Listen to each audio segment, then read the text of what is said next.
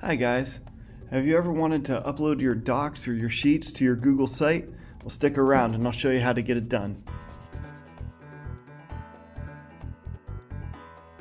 It's Mr. Ramsey here with another tech update. Between working in technology and communication for the past 10 years, I've come across a couple must-have tips that you'll need when you're trying to communicate online. So be sure to check out my other videos if you're looking for similar tips. And for now, let's get started uploading those docs onto your web pages.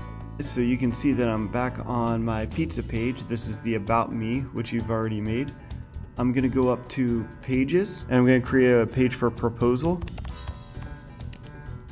Tell it done. Here's my new page, and once again, you can just see it come up on the top, just like last time when we made it About Me. And then to add our document, you just want to go back to Insert.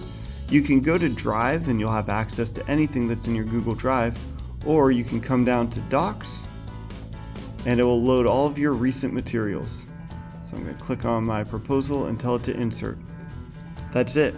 It's that easy. There's my document, and as soon as I make updates on my actual Google Doc, those changes will reflect here, and anybody who views my site is going to be able to see those changes to my proposal letter.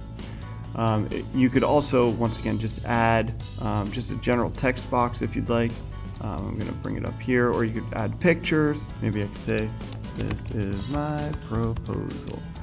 You could always change it, as we discussed, with changing the emphasis and the background color. But it's really that easy. Now you can see my Google Doc is on there, and it's all ready to go. Alright everyone, so now it's time to upload your doc to your site. Once we get to publish our page, which we'll see in the next step, I'll be able to visit your site and take a look. I'm excited to see what you come up with.